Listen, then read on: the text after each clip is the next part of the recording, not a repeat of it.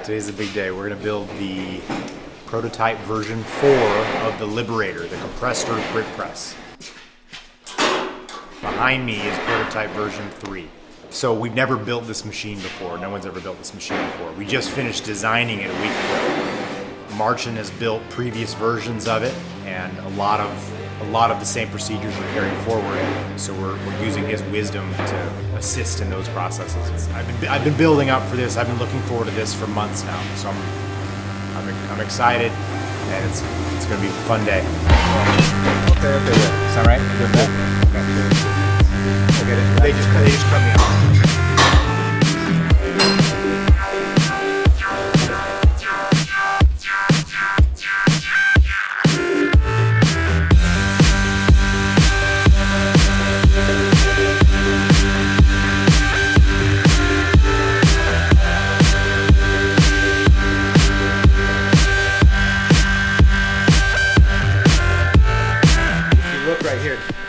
We've got to drill, I think it's 3/4 inch bolt holes through 2 pieces of steel that are clamped together right now.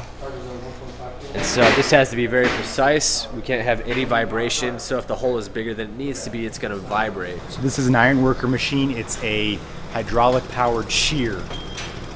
So it takes 2 very hard pieces of steel and rubs them together like a pair of scissors, and it shears 2 pieces of metal in half.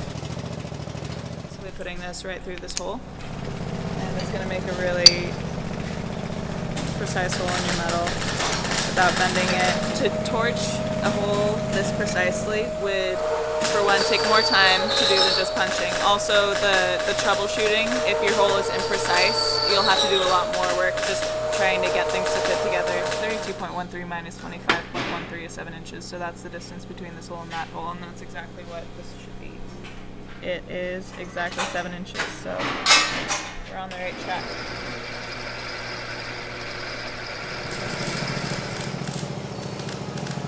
If you super heat it up the side so that you have those 2 molten across the entire face, like that, then when you put them together, you're like, now it's one piece, one solid piece.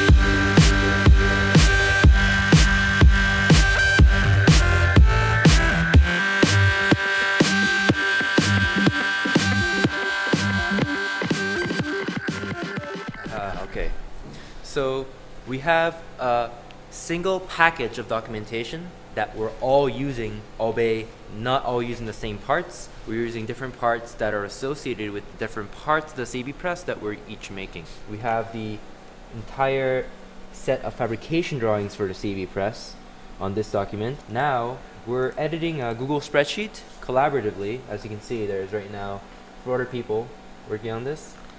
We're recording our insights, so the insightful information that each of us learns from doing these processes, now in retrospect or even during the operation, can record them so that future operations are that much easier and error-free. Challenges include getting stuff to fit tight that needs to fit tight. Today we should see core structure standing. If I had to put a percentage on it, I don't know. I'd say we'll cross the 50% mark. I'd like to see it finished tomorrow.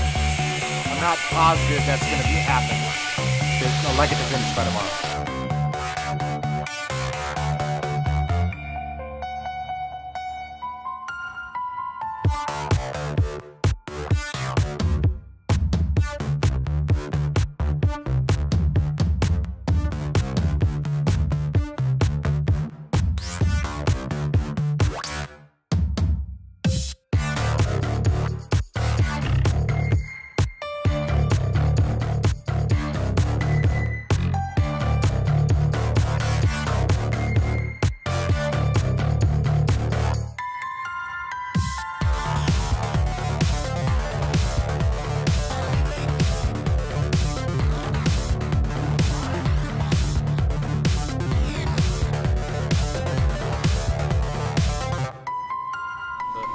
while you guys mount the hopper, I can work on mounting the cylinder. But it's Good. totally within reach.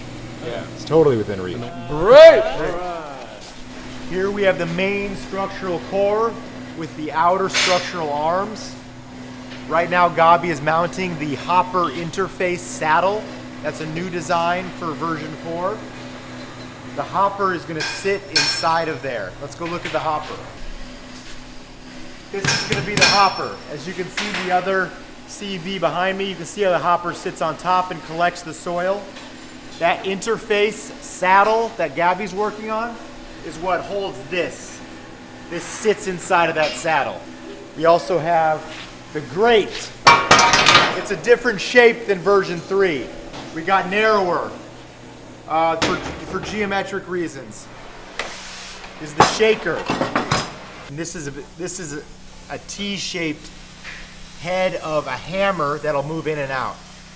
And that hammer is just going to pound against the hopper and shake soil down through the funnel into the chamber where bricks are pressed.